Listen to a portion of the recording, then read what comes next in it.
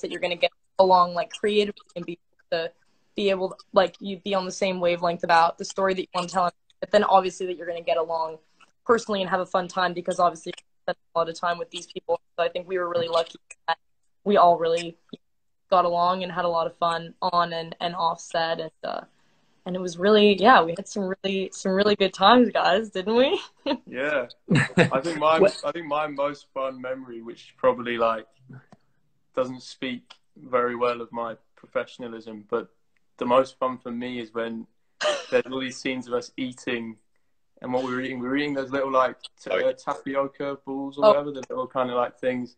And my favorite, one of the best bits for me was just sitting at the table in between takes, picking up the little balls and just alley-ooping them into different people's cups, like from the table in between takes.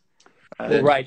The idea on the ship was that you guys, there'd be no sort of, whatever food you had was like gel or, you know, some greens and stuff like that. It was all, the idea, it was all based on, you know, saving weight and, you know, for the ship, conserving fuel and food. And so it was like a really gross paste gruel. There were concoctions when it came to the space food and everything. I remember just like we were all asking for, there was like the kind of more concocted